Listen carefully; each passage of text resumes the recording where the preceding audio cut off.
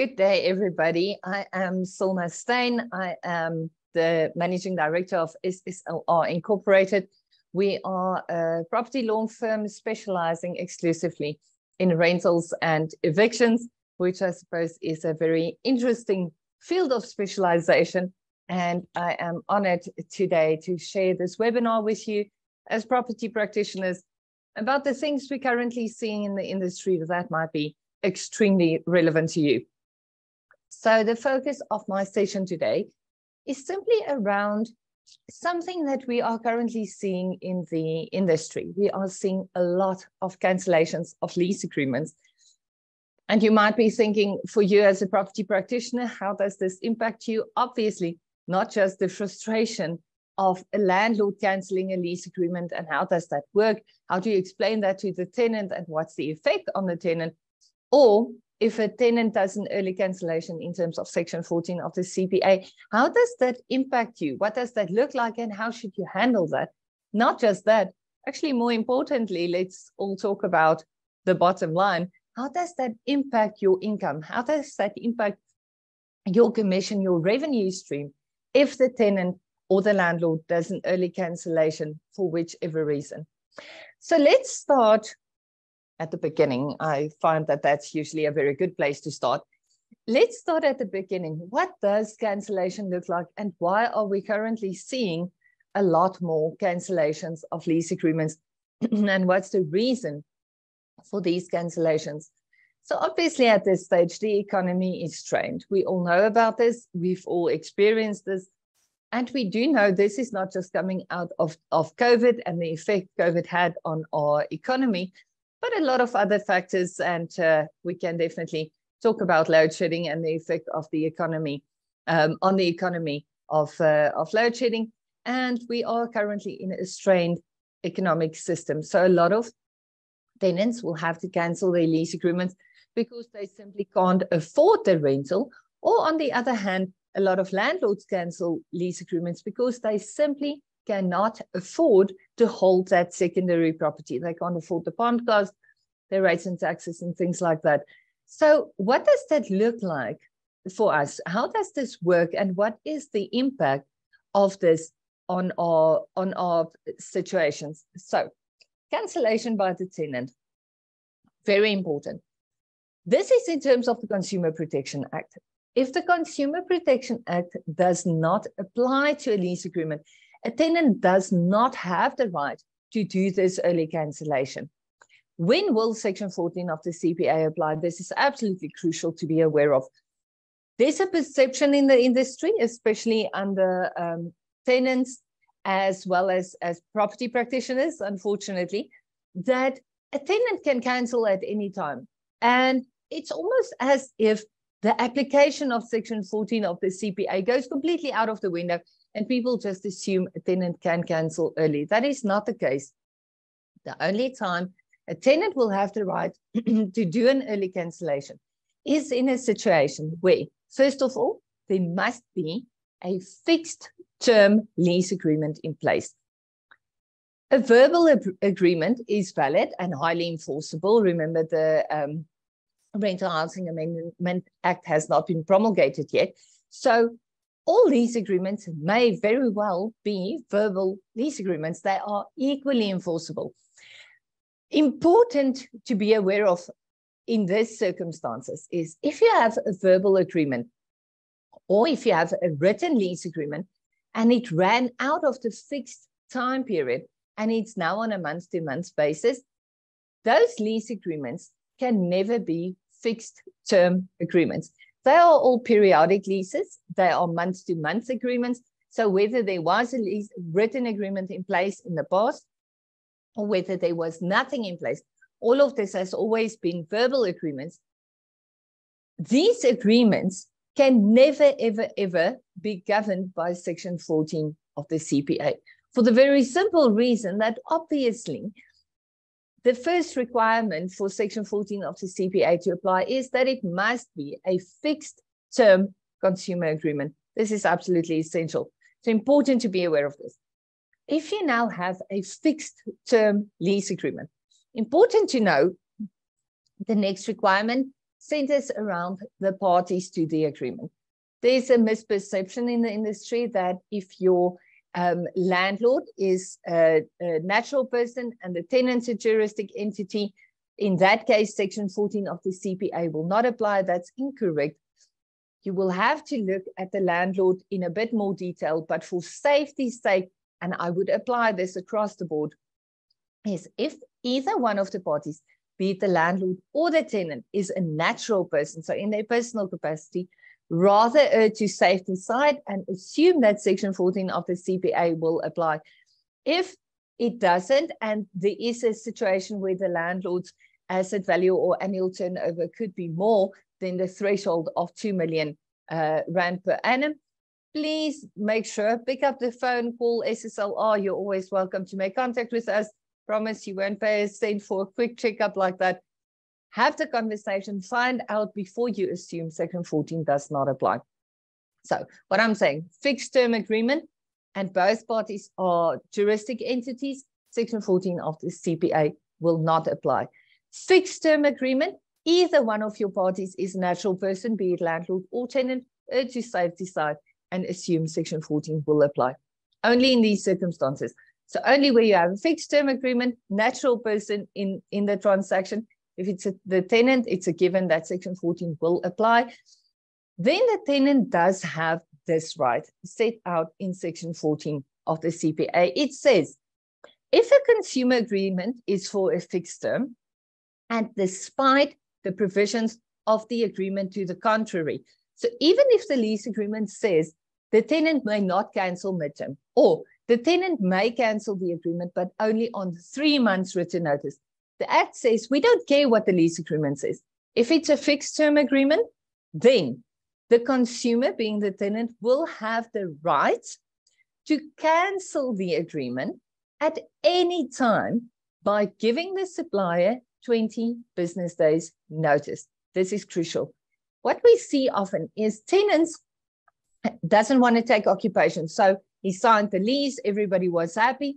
And suddenly when he gets to the property, when he's supposed to take occupation, he says, no, you know what, I don't want to take occupation anymore. Or 3 months into a 12-month lease agreement, suddenly he gives a 2-week notice and he says, I am out, I am enforcing my rights in terms of the Consumer Protection Act to cancel. The requirement's very clear that the consumer, so the tenant, must give the supplier, the landlord, 20 business days notice. Immediate cancellation or a cancellation on a notice period shorter than 20 business days isn't in terms of this clause. And that means that the landlord would be able to claim all the damages he suffers without a limitation to that. Every actual damage that he suffers, that he can prove, he will be able to claim. It's only in a circumstance when a tenant gives clear 20 business days notice of cancellation that he would be entitled to now only pay the early cancellation penalty. What is this early cancellation penalty? How much? What is the story around this? There is no limitation on the early cancellation penalty. There's no prescribed limitation in terms of the CPA. Industry-wise, at this stage, average seems to be between 2 and 4 months rental. But remember, the Conventional Penalty Act kicks in, and it also says you're not allowed to claim a penalty that is greater than the actual damages suffered. So if you say, for instance, your negotiation range for your early cancellation penalty is between 2 and 4 months rental, fantastic property practitioners, please keep in mind that your commission or the prorated commission that you now, that the landlord doesn't have a benefit of, that claim is exclusively in the landlord's hands. You, as the property practitioner, you have a written mandate, I hope, and your written mandate will now say what happens when the lease agreement gets cancelled.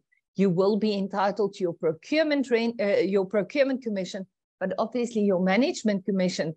You won't be able to claim management commission if there isn't a tenant to manage in the property. So your procurement commission is still payable, but by the landlord. So the landlord has to pay it, and the landlord now has the right to reclaim that amount that he paid to you as the property practitioner back from the tenant. Whether the money actually exchanged hands or not at the time of cancellation is irrelevant. It's all based on your mandate agreement, because at the point of cancellation, and we'll talk a lot about that a little later in this session, the landlord must pay you your full procurement commission, even if he didn't have a tenant at that time. And for that reason, he will have a claim against the tenant. So please make sure your lease agreement doesn't say something like the early cancellation penalty will only be 1 month's rent, because what if you can't find a tenant in that month and there is prorated commission that the landlord will have to claim? Now you've limited yourself to 1 month's rent, and the damages that the landlord suffer might very well be greater. You will know from the most used, widest used lease currently in South Africa, you know that there is typically a negotiation, almost a time period. So it says the minimum cancellation penalty and the maximum cancellation penalty. And typically what we complete there at this stage is minimum 2 months, maximum 4 to 6 months, depending on your area. If you're in an area like Cape Town right now, where stock is actually pretty low and the market is, as soon as the property opens up, you have placed a new tenant. Even if that is the case, make sure you don't say 1 month, minimum 1 month, and a maximum of 2 months. That limits yourself too much. Rather than stick to something like a maximum of 3 months, but still keep your minimum at a minimum of 2 months. If you're in an area where stock is moving very slowly and there's almost an oversupply of rental properties, leave yourself some negotiation room, well, the landlord some negotiation room, and rather say a minimum of 2 months rent for your early cancellation penalty and a maximum of 6 months, because the landlord is entitled to claim the full damages that he is suffering due to the tenant's early cancellation, but limited to the maximum cancellation penalty that we agree to in terms of the lease agreement. Very important in this conversation is the early cancellation penalty.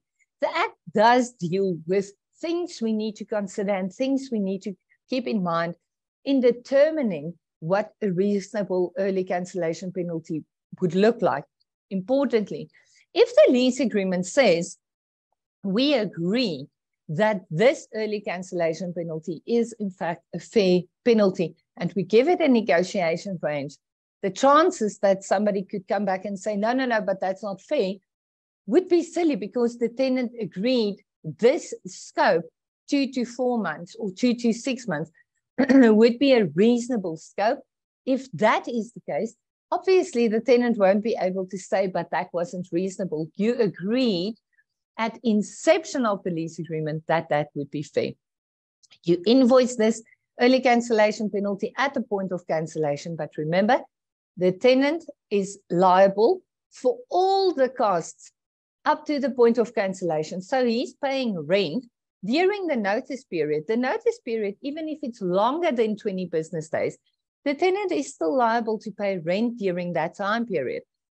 The cancellation penalty is only charged at the point of cancellation. So even if it gives 2 or 3 months rent notice and he still has to pay rent in that time, it doesn't mean that he doesn't have to pay the early cancellation penalty. It does mean that the landlord has a longer time period to mitigate these damages, and the landlord does have an obligation to start marketing the property immediately when he receives the notice. But a longer than 20 business days time period does not take the tenant's obligation to pay the early cancellation penalty away. If, say, for instance, the tenant gave 2 months notice and he paid rent during the notice period, at the point of cancellation, the landlord invoice or the property practitioner invoice for the early cancellation penalty, but you are able to place a tenant immediately when the previous tenant exits. Yes, the landlord's damages would be less, but he will still suffer damages because he had to pay procurement commission for the entire time period. So you can't claim the new tenant's placement commission from the exiting tenant. You're going to claim the full period's procurement commission for the exiting tenant. But importantly here, because you were able to place a new tenant, the landlord's not going to suffer a loss of income. So you can't claim those months rental. But what you can do is the prorated procurement commission that the landlord paid to the property practitioner, that can still be deducted. And the landlord will have to refund the tenant from the early cancellation penalty for the time period that he actually doesn't suffer damages. So you're only allowed to claim the actual damages suffered, whether that's loss of income, whether that is procurement commission, prorated procurement commission where you didn't have the tenant actually in the property for the commission that you paid. It's important to know that even though you're able to place a tenant as soon as the cancelling tenant exits the property, the landlord will still suffer damages, and he is very much allowed to claim that. He won't claim the loss of income, but he is entitled to claim the prorated procurement commission. So that's cancellation by the tenant. It was a long, heavy part of this session. And if you think that was long and heavy, watch this part coming your way now. Cancellation by the landlord. So there's a massive conversation going on in the industry right now around, can a landlord cancel a lease agreement midterm? Yes, most definitely it can. Section 14 of the Consumer Protection Act does not say that a landlord may only cancel a lease agreement should the tenant be in breach of the agreement. A landlord can only cancel, in terms of Section 14 of the Consumer Protection Act, when a tenant is in breach of the lease agreement. That is very true, and the landlord will have to give the tenant 20 business days to remedy his breach, and only if the tenant doesn't would the landlord be allowed to cancel that lease agreement. A landlord can't give a tenant 20 business days notice of cancellation when the tenant already remedied his breach. Most definitely, I agree with that 100%. But there's another act that's very relevant, and that is the Rental Housing Act. The Rental Housing Act and the Consumer Protection Act run side by side, and it governs different elements of our transaction. So yes, Section 14 of the CPA says when a tenant is in breach of a lease agreement, this is the way we need to handle that situation.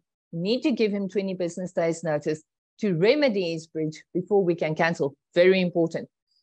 However, we do have Section 4, subsection 5, subsection C of the Rental Housing Act. Very important, guys. Please keep in mind, these acts, they're not contradicting one another, not at all. They're just catering for different scenarios. In this particular instance, it deals with a scenario where the landlord will have to cancel the lease agreement midterm, so during the subsistence of the lease, when the tenant is not in breach of the lease agreement for a few specific reasons. Now, the reason why the Rental Housing Act does this is, yes, a tenant wants to be in occupation of a property for a very specific time period. Very important that he does have the right to remain in occupation for that time period. But the legislator recognized the need for a landlord to sometimes be able to cancel that lease agreement, even in a situation where the tenant is complying with his obligations. Best tenant you've ever seen, does the maintenance, looks after the property perfectly, pays his rent on time, everything is perfect, but there is still a need for the landlord to cancel this lease agreement.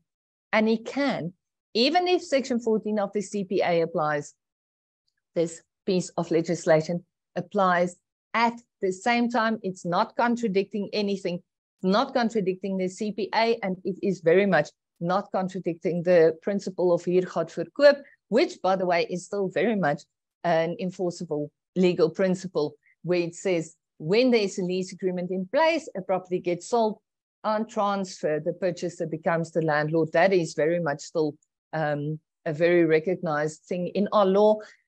It's common law principle, so you can contract out of that. It's not the wisest thing to contract out of it because you do have Section 45C of the Rental Housing Act catering for a situation where the landlord had to cancel the lease agreement midterm.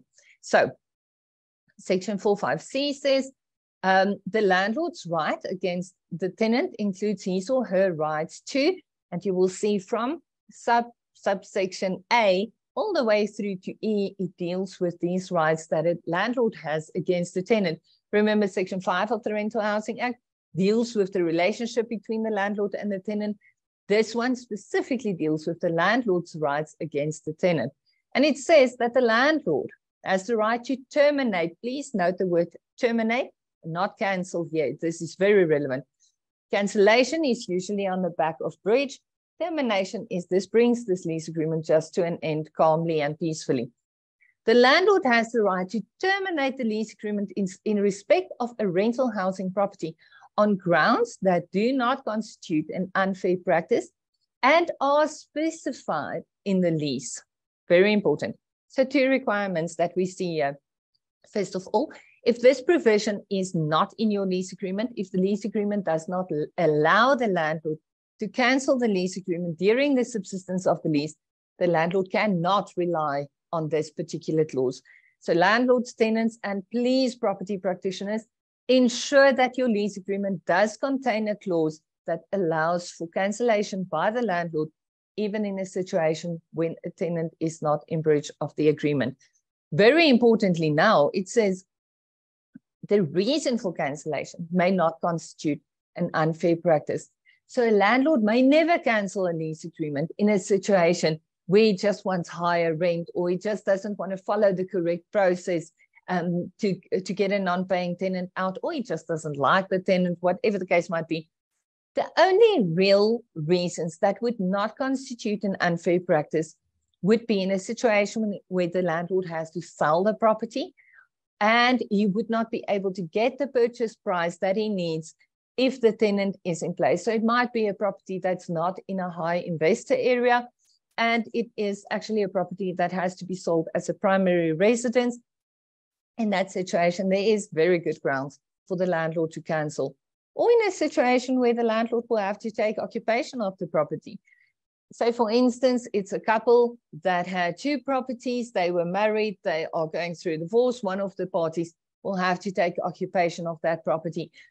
The landlord had multiple properties and he can't afford it, something bad happened, the economy hit him in the wrong direction and he has to take occupation himself of this property. As long as this reason is real, it does not constitute an unfair practice. The landlord would have the right to cancel the lease agreement midterm, even where the tenant is not in breach. These 2 pieces of legislation is not contradicting. One does not take precedent over the other. The Consumer Protection Act does take precedent to other legislation, but these 2 pieces of legislation aren't in contrast. The one deals with cancellation, where the tenant is in breach, and the other deals with the landlord's right to cancel the agreement, even when the tenant is not in breach. So I hope that makes sense. And very important, you will note from this piece of legislation, the Act does not give a specific time period. So it's crucial for the parties to agree to that. I personally feel it's fair and reasonable, and the courts seem to agree with me on this one, on 2 months notice. But please be mindful of the fact that the Act does not require a specific time period. Your lease agreement must cater for that. Property practitioners, please keep in mind, if you remove a clause that gives a landlord this right to cancel the lease agreement, and you do not have the conversation with the landlord, you do not get an instruction in writing to remove that right from the landlord, it is unfortunately unprofessional conduct, because you are mandated on behalf of the landlord, you're representing the landlord. Yes, the Property Practitioners Act says we need to consider the rights of both parties. That doesn't mean we can take a right away from one of the parties, especially the party you're mandated by, without the landlord's written instruction.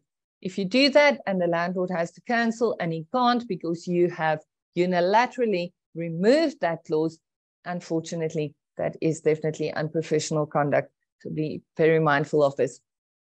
But why is this relevant? And what does this look like to you and your commission as a property practitioner? The effect of sale or cancellation on your mandate agreement, as much as the principle of huur gaat verkoop, says that the lease agreement continues. Remember, you as the property practitioner is in fact not a party to the lease agreement. You can never be, as much as your lease agreement need to warrant that you do have a valid FFC in terms of Section 67 of the Property Practitioners Act. You're not a party to the proceeding. You're not a party to that contract. So as much as the lease agreement continues, the mandate agreement unfortunately doesn't.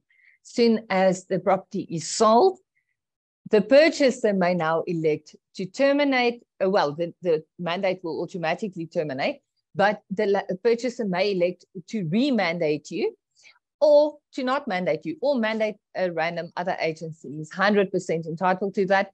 If your sale agreement or your lease agreement forces the purchaser to keep you on a management mandate, unfortunately, that is unenforceable and at the best of times contrary to so many laws. So the purchaser is very much allowed not to mandate you, mandate his own agent, or manage his own property. Very important. When a lease agreement is cancelled, obviously, you were paid, you're supposed to have been paid your procurement commission at the time of inception of the contract. We know that very often property practitioners absorb the procurement commission into the management commission into the procurement commission, or procurement commission into the management commission. Guys, I am begging you. Mandate agreements, long disputes around should it be in writing, shouldn't it, only sole mandates. The truth is, this is the basis of your relationship between you as the property practitioner and the landlord. If you do not have this document in writing, you are basically relying on somebody to pay you without actually having an agreement governing that. It's important, guys, to have your mandate agreements in writing. Whether we have this argument around, does the act require us to have it in writing or not, it's irrelevant. It is your income, it's your salary. And to be honest, I wouldn't be working for a company if my employment contract's not in writing. So I don't know about you, my mandate agreement, I was a property practitioner, would definitely be in writing. If you have this and you have procurement commission and management commission and you're absorbing one into the other, please make sure that you quantify your procurement commission. Why? On sale, where your mandate gets ended, on cancellation of the lease agreement, where your mandate automatically ends, if you've absorbed one into the other, you won't have a proper, clear claim against the landlord. The landlord, without that claim, doesn't have a clear claim against the tenant on cancellation. So it's very important, guys. If you have a placement fee, procurement fee, and you have a management fee, and you say to the landlord, don't worry, Mr. Landlord, you don't have to pay that fee. You just pay me a monthly management amount. Please make sure you have a special condition in your mandate agreement that says, if this mandate agreement comes to an end for whichever reason, obviously, unless you as the property practitioner are in breach of the agreement, very important to keep in mind that you need to be able to say, if this happens and my mandate comes to an end, you, Mr. Landlord, will have to pay me my full procurement fee. Also, if you cancel my mandate and you continue to manage the relationship between you and the tenant yourself, every renewal, I am entitled to my renewal procurement commission. If you don't have that in your mandate, you won't be able to claim that money from the landlord. Yes, you would. It's easy enough to prove effective cause, but do we really want to litigate on these things? It doesn't make sense at all to go to court. Just because you can win something in court doesn't mean it makes financial sense to go through a 2-3 year litigation to prove that you were entitled to this, whatever the amount is claimed. On sales, it makes a lot more sense. On rentals, guys, let's be clever about this. Keep our mandates in writing. Make sure that when the lease agreement comes to an end for whichever reason, when your mandate comes to an end for whichever reason, you have actually secured your procurement commission and you will be able to carry on collecting that money from the landlord for the work that you've done, because the work that you've done was to bring this relationship into being between the landlord and tenant, and you are most definitely entitled to your commission on that. I hope I have touched on a few important points for you. I really hope that it's of value to you, and I really hope that thinking about our mandate agreements, thinking about how we actually make money as property practitioners, that it is not just fair and reasonable to the landlord, but to you as well. As property practitioners, you guys work extremely hard, and there is no reason in this world for you not to be entitled to collect your reasonable commission. Even in a situation where the tenant or the landlord cancels the lease agreement, or when the landlord sells the property and, I'm sorry, load shedding, and in a situation where you are then in a position where the purchaser doesn't carry on with the mandate agreement, you should be entitled to collect that money for the work that you have done. Like I said, I am Cilna Steyn from SSLR Incorporated. We are always there for the industry, very happy to help. Pick up the phone, contact us if you have any questions. We are there to support the industry, and I hope you guys have a lot of happy rental stories coming out of this. Have a fantastic day further.